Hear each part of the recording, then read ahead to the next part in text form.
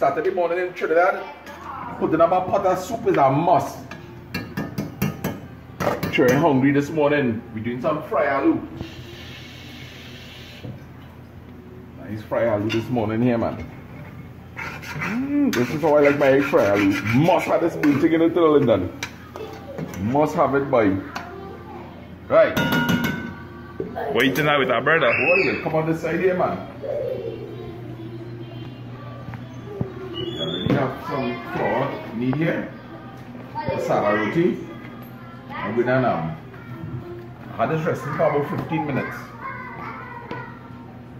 I chosen to do sada roti, boy, because we already have fried aloo. So I love fried aloo and fried bakes, but oh gosh, that's a little too much in the baby system, boy. So I'm doing two nice sada roti. Let me try and we had to get them a hot cup of cocoa with this, boy. Me, I want my coffee, yes. So here is, I ain't putting much provision in that soup because I want to have plenty liquid in it, boy. I feel to sit down today and drink like about 2 bowls of soup. You had them big bowls? Well, I had the big bowls, but before they like 2 medium size bowls. Yeah. Right. I remember going back man at time and see me eating soup in a basin like this. Yeah. When you eat the family stuff, you know. Well, here is you know my grandmother and my grandfather. You see in a big bowl like this. Boy, that woman get fed up with that man a day, boy.